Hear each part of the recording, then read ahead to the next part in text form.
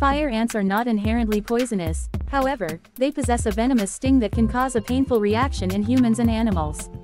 When a fire ant bites, it uses its mandibles to hold onto the skin and then injects venom through its stinger.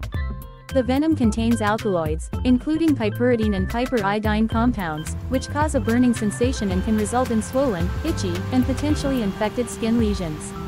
The venom of a fire ant can be particularly problematic for individuals who are hypersensitive or allergic to insect stings.